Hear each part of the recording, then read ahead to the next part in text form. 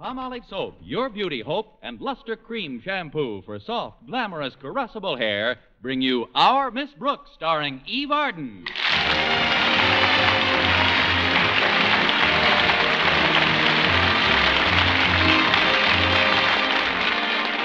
To most of us, a school dance isn't the most exciting event in the world, but to our Miss Brooks, who teaches English at Madison High, the one planned for last Friday night was a most welcome diversion. The more so since I was expecting bashful Mr. Boynton to peer out of his shell long enough to invite me to go with him. Anyway, last Friday morning, Mrs. Davis, my landlady, and I were discussing the dance at breakfast. Where did the funds come from for this dance, Connie? We're raising the money by means of a wishing well in front of the school. It's an idea of Harriet Conklin's. Everybody's supposed to throw in a dime. You mean students and faculty members toss in dimes to pay for refreshments and things? That's right, Mrs. Davis. I tossed my dime into the well yesterday. And what did you wish, Connie? I wished it was only a nickel. I had a very light lunch. If you want to know my real wish, though, you will have to keep it confidential. I won't breathe it to a living soul. Word of honor? May I lose the top propeller on my beanie? Well, I wouldn't want you to get arrested for indecent exposure. I wish that Mr. Boynton would pay more attention to me and less to that frog of his, McDougal. Why, Connie, don't tell me you're jealous of a frog. If it gets any worse, we'll both be the same color. You ought to see the way he pampers that lumpy brute. He even took him to the movies last night. Said McDougal just loved the picture. What did they see? What else? Hop Along Cassidy.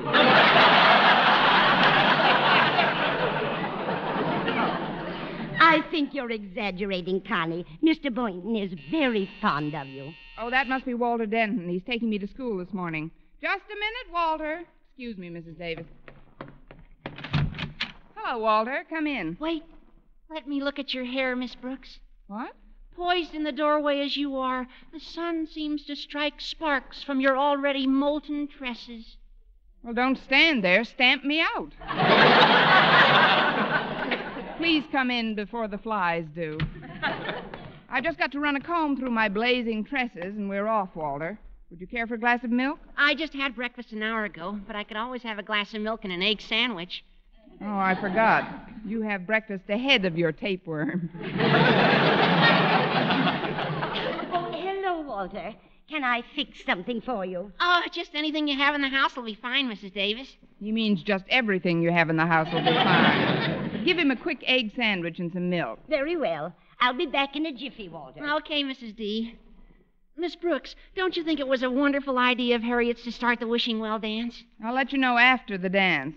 How's the well coming, by the way? Raising expenses? The dimes are flocking in. I was in charge of it for a while yesterday. Some of the wishes were a scream, Miss Brooks, especially the ones that the faculty wished about Mr. Conklin. Our beloved principal? I never thought he was so popular with his staff. One after another, they all wished that he would get everything that's coming to him. Amen. Now, if you'll excuse me, Walter, I'm going to get my hat and purse. Oh, sure, Miss Brooks. Take your time. We're early. Here you are, Walter. Oh, just one egg sandwich, huh? Well, that'll be all right. Oh, Mrs. Davis, if you'll just sit real close to me here, I got a big favor to ask. A favor? Shh, shh, shh. This is extremely confidential. I won't breathe a word of it. Word of honor? May I lose my beanie in a downdraft? What's the favor? Well, the other day at the wishing well, right after I wheedled a dime out of Mr. Boynton, Harriet wheedled his wish out of him. What did he wish for, Walter? He wished for a lock of Miss Brooks' hair. Oh, isn't that romantic? But why doesn't he just ask her for it? Because he's too bashful. He says that's much too personal. But even though Harriet and I promised on our honor not to mention it to Miss Brooks, we've decided that our first step is to get him what he wants. When Miss Brooks finds out he's got it, and we'll see she does find out, then we'll take our next step, okay? Okay. But what's our first step again? Oh, please, there's no time for details. Me, Harriet, and my pal Stretch all have scissors. But just in case we don't get the opportunity, we want you to take a whack at it, too. Now, all you have to do is get her to focus her attention on something else and then snip off a hunk from the back. Say you'll try, Mrs. Davis, please. But when, Walter? Well, right now's a good time, while she's currying herself. Well... Oh, go ahead, Mrs. Davis. Here's the scissors. Just don't let her catch you, whatever you do. All right, Walter. If it's to further her romance, I guess it's worth a try. Oh, Connie. Yes, Mrs. Davis? Anything I can do to help? No, thank you. Just putting my hat on. Just a minute, Connie. Turn around a second. Just as I thought. What?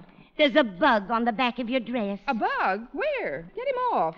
It's just a ladybug, Connie. Lady or gentleman, get him off. All right. Now hold still. There. She's gone. Thanks. Mrs. Davis, are you sure that was just a ladybug? Positive, dear. Why do you ask? Because just before you flipped it off, I could swear she snapped at me.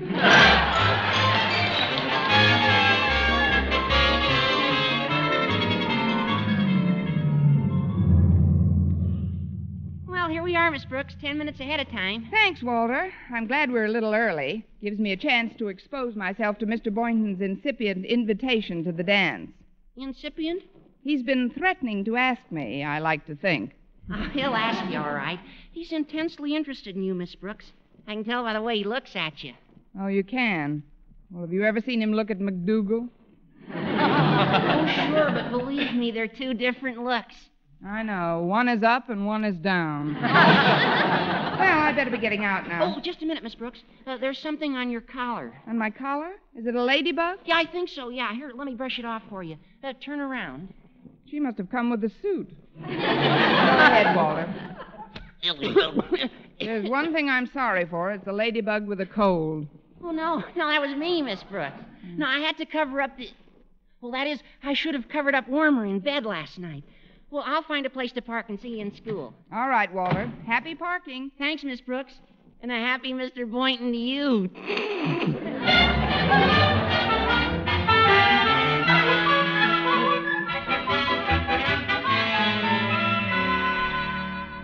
Good morning, Mr. Boynton. May I come in?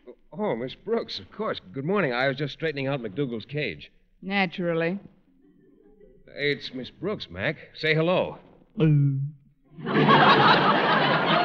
Mac. Say, he sounds a little dejected, doesn't he? Oh, yes, he hasn't been sleeping well at all. Just tosses and turns all night long. So do I. But you don't bruise your sides against wire mesh when you toss around. Now, if he doesn't improve today, I'm afraid I won't be able to ask you to go to the student-faculty dance tonight, Miss Brooks. Were you going to, Mr. Boynton? You get your own dates. Were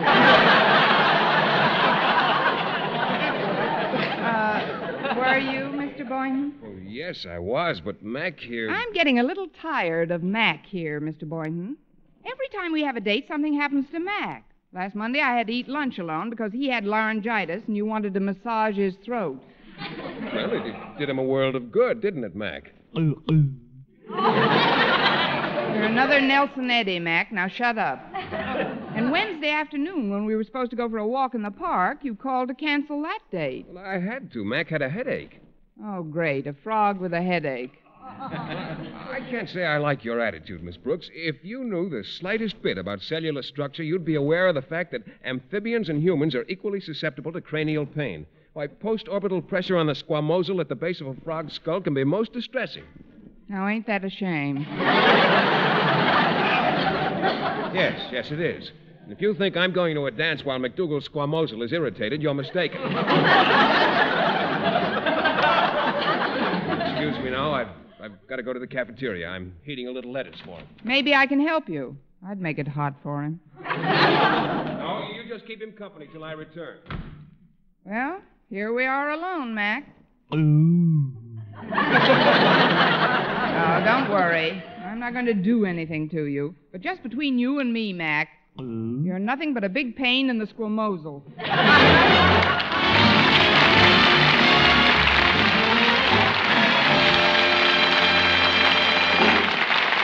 Our Miss Brooks, starring Eve Arden, will continue in just a moment. But first, here is Vern Smith.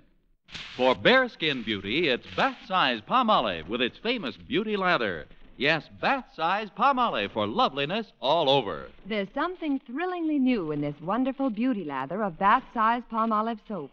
New fragrance, new charm, new allure.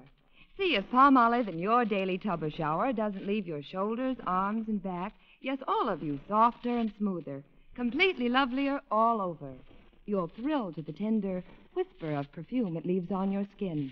A whisper that says, "Come hither to romance." And this new bath-size Palmolive is so big, so thrifty, economical to use because it lasts so long and gives so much soft, lovely lather so fast. That soft, lovely lather with its alluring new fragrance is Palmolive soaps alone. Palmolive's famous beauty lather. Yes, a new fragrance, new charm, new allure that can make every woman a vision of delight in the new revealing fashions that show so much more of you. So remember, for bare skin beauty, it's bath-size Palmolive with its famous beauty lather. Yes, bath-size Palmolive for loveliness all over. Get bath-size Palmolive soap tomorrow. Menfolk love it, too.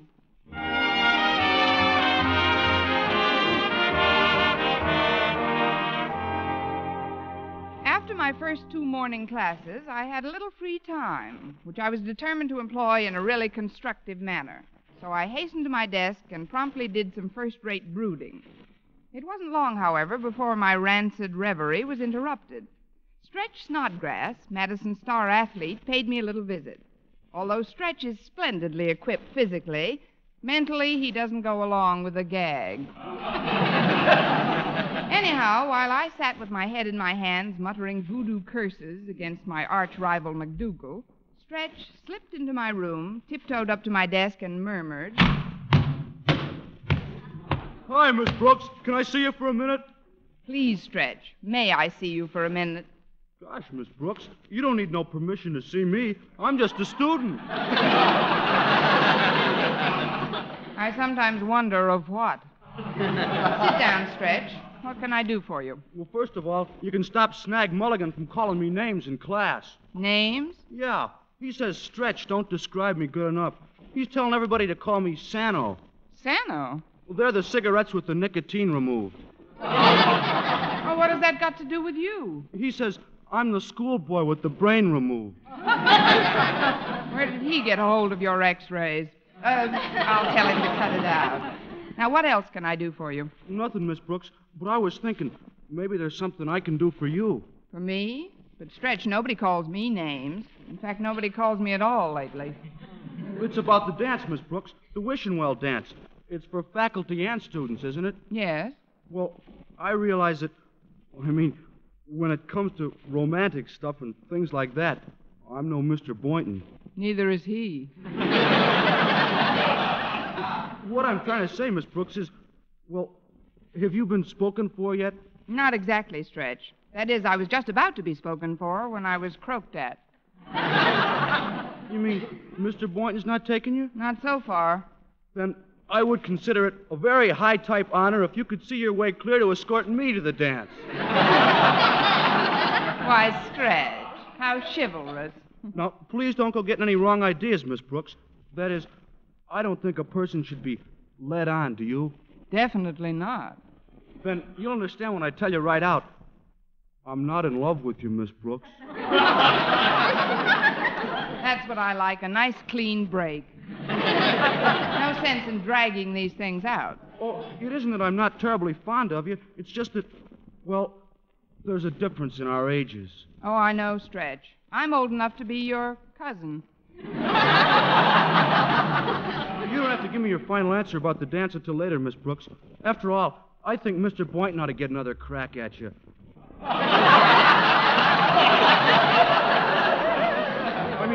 He's really gone on you. Well, it's taking him too long to get back.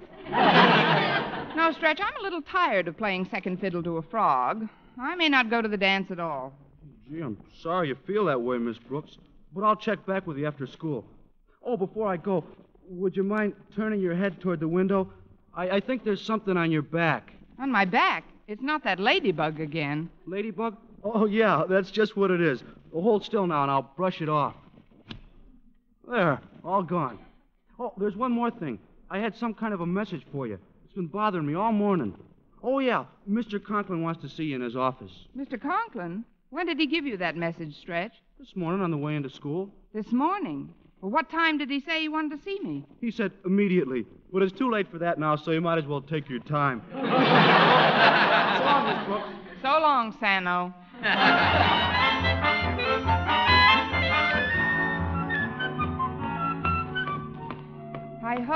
Hi-ho, as off my nut I go. I wish that I... Oh, I'm sorry, Miss Brooks. I didn't see you. thanks, Harriet. I have been losing weight lately. I was just going in to see your father. Is Madison's esteemed principal in a good mood? Wonderful. For Daddy. I just brought him the receipts from the wishing well, Miss Brooks.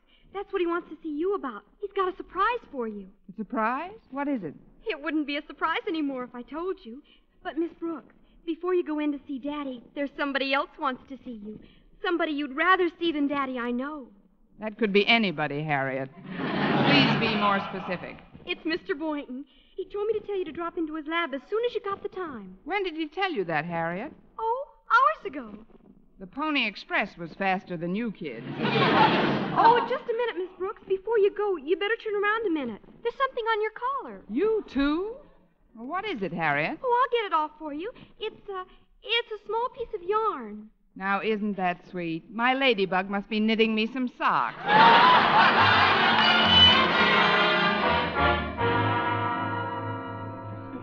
Oh, thanks very much, Mr. Jensen. These scissors will certainly come in handy. I beg your pardon, Mr. Boynton, but these scissors won't come in at all. They may be brought in, but they most certainly will not come in. What? You said these scissors will certainly come in handy. And I said they may be brought in, but they most certainly will not come in. And I meant just that. You see, ever since I've been custodian here at Madison, I've tried to get people to eliminate meaningless phrases from their conversations. I know you have, Mr. When Jensen, you but... say the scissors will come in, you are attributing a mobility to an object which has none. Now, tell the truth, Mr. Boynton. Have you ever seen scissors coming into a place under their own power? I haven't, Mr. Jensen. If you don't mind, I'm expecting somebody. Even if I did mind, you'd still be expecting them, wouldn't you? Well... Of course you would. But if you'll pardon my curiosity, Mr. Boynton, why did you want these scissors? Well, it's rather a personal reason, Mr. Jensen, but I don't mind telling you. I've wanted a lock of someone's hair for quite a while now, and I've finally mustered enough courage to try to get it. Oh, isn't that romantic? Who is the hair-e, Mr. Boynton? That is, whose lock of hair do you want? It's Miss Brooks, between you and me. That would be a little crowded for her, wouldn't it? But if you do want a lock of her hair, I certainly wish you good luck. I'll have to be going now. I hope I haven't offended you by indulging in my little hobby. Oh, not at all, Mr. Jensen. And about those scissors coming in handy, I get your point. Say, I get your point about the scissors. That's a good one, isn't it? No, not very.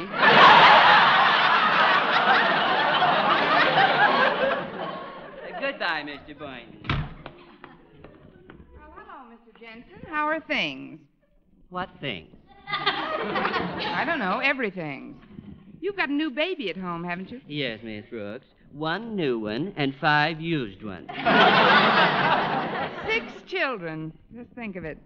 It's hard not to. How's the latest? Is he big? Reasonably large, yes. Have you named him yet? Yes, we've named him. What did you call him, Mr. Jensen? No, we didn't call him Mr. Jensen. That's my name. There must be another route to the laboratory. You have a new baby, Mr. Jensen. What is his name? His name is Lucy. Well, if you'll excuse me, Miss Brooks, I'll be running along. Oh, now I've caught you, Mr. Jensen. You won't actually be running along at all. Oh, yes, I will. Goodbye, Miss Brooks.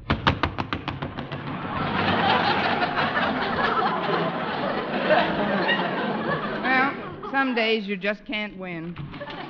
I beg your pardon, Mr. Boynton. What did you do? Oh, now, don't you start that. Harriet told me you wanted to see me. Oh, I do, Miss Brooks. It's about this morning. I didn't like the way we parted. Well, neither did I, Mr. Boynton, but you had to get some hot lettuce for the king of the croakers. Well, please, Miss Brooks, don't be angry. That's all over now, and Max feels much better. In fact, if he keeps on improving today, I'd very much like to take you to the wishing well dance tonight. You would, Mr. Boynton? Yes, indeed, and there's something else I'd like to do, too, right now. There is? Yes, there is. Would you turn your head a bit, please? Like this?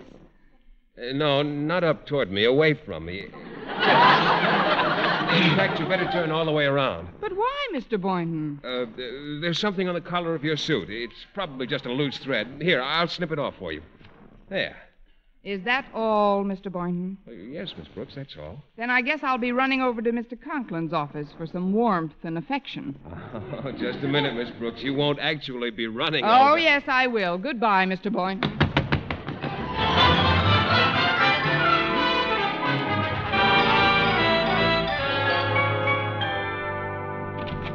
Excuse me, Mr. Conklin, but I got a message that you wanted to see me. How was it delivered? By pack mule? Well, never mind, Miss Brooks. There's no time for apologies. I've been considering various members of the faculty for the position of executive hostess at the Wishing Well dance tonight. Yes, Mr. Conklin. Your name was the first to pop into my mind. And as quickly as I could, I popped it out. However, due to severe pressure from my wife and daughter, I hereby appoint you Miss Wishing Well of 1949. You think I'm deep enough? I mean, thanks very much, Mr. Conklin. This is not merely an honorary title, Miss Brooks. I've invited several members of the Board of Education to attend.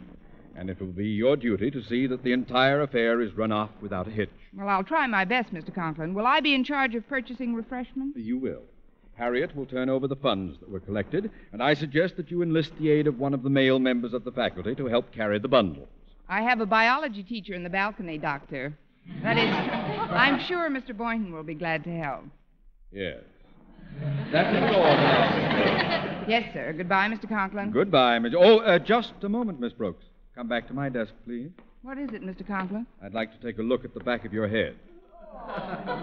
Just as I thought. Miss Brooks, you are hereby relieved of all duties at the dance tonight. But I don't understand, Mr. Conklin. Furthermore, I forbid you even to put in an appearance. But why? I told you the Board of Education would be there, Miss Brooks, and I flatly refuse to have them see one of my teachers wearing a butch haircut.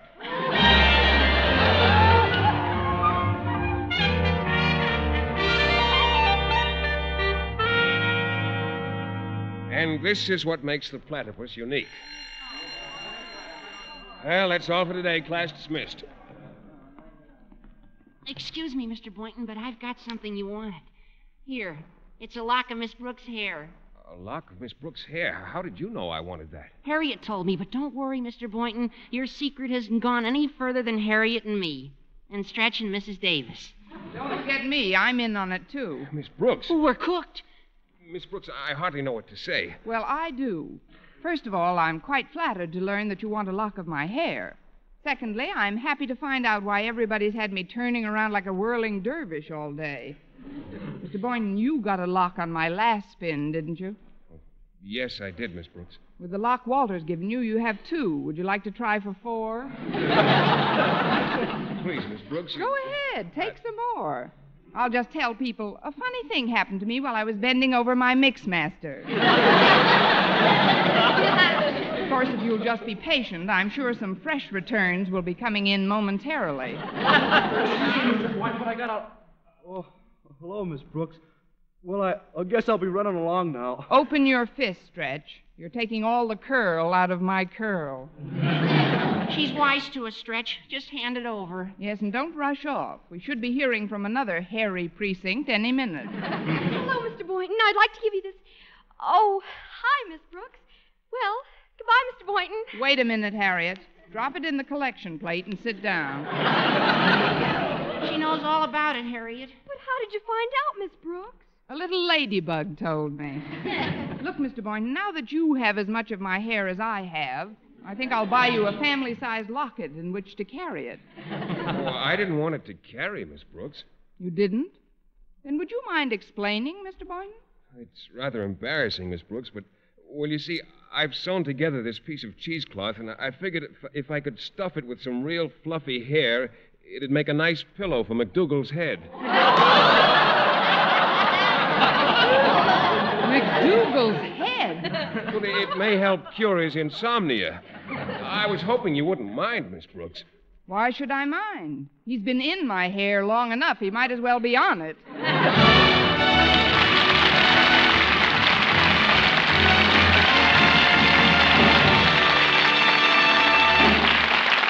Eve Arden as our Miss Brooks returns in just a moment, but first... Dream girl, beautiful luster cream girl. Tonight, show him how much lovelier your hair can look after a Luster Cream shampoo. Only Luster Cream brings you Kay Duman's magic formula blend of secret ingredients plus gentle lanolin. Gives loveliness lather even in hardest water. Glamorizes your hair as you wash it. Luster Cream, not a soap, not a liquid, but a dainty cream shampoo. Leaves hair fragrantly clean, free of loose dandruff, glistening with sheen, soft, manageable. Gives new beauty to all hairdos or permanents. 4-ounce jar, $1. Smaller sizes, either tubes or jars. Tonight, try Luster Cream Shampoo and be a... Dream girl, beautiful luster cream girl. You owe your crowning glory to a luster cream shampoo. And now, once again, here is our Miss Brooks. Well, Mr. Conklin relented and gave me permission to attend the dance, but not until I had repossessed my missing curls and stuck them back on with some Scotch tape. At any rate, Mr. Boynton seemed satisfied with my appearance. You look lovely, Miss Brooks. Something tells me we're going to have a wonderful time this evening. I hope so, Mr. Boynton. And I must admit that I'm very pleasantly surprised to find that you're not worrying about that frog of yours. Why should I worry about him, Miss Brooks? McDougal's fine. Now, how about this dance? I think they're going to play a waltz. Oh, I'd love it, Mr. Boynton. On second thought, you two go ahead. I'll cut in later.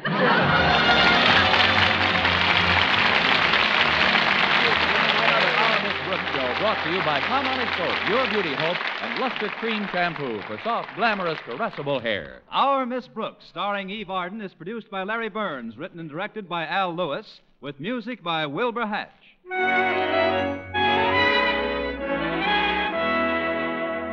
Here's good shaving news. 3 men out of every 4 can get more comfortable, actually smoother shaves with Palmolive Brushless Shaving Cream. This is not just a claim. Here's the proof. 1,297 men tried the Palmolive brushless way to shave described on the tube. And no matter how they had shaved before, 3 men out of every 4 got more comfortable, actually smoother shaves. Try Palmolive brushless yourself. See if you don't get more comfortable, actually smoother shaves the proved Palmolive brushless way. This week in Chicago, there's a meeting of great interest to American housewives, the Golden Jubilee Convention of the National Association of Retail Grocers. It's especially interesting because of the service and convenience rendered to women shoppers by these independent retail grocers in maintaining abundantly stocked shelves of carefully selected quality products so important to our homes. It's through the efforts of these grocers that you get what you want when you want it.